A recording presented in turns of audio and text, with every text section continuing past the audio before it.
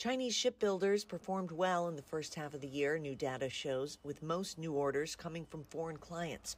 According to the Ministry of Industry and Information Technology, output from China's shipbuilding industry accounts for close to 50% of the world's total.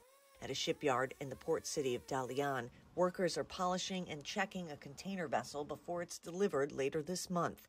The person in charge said new orders have been scheduled through 2027. 今年已承接船海产品28艘。 So far, we have received orders for 28 marine vessels this year, exceeding our annual targets.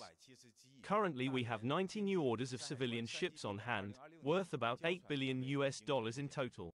The shipbuilder also said new orders have mainly come from overseas buyers, with LNG ships and cruise ships being amongst the most popular. 近2年的订单，我们的客户主要是以欧洲客户为主。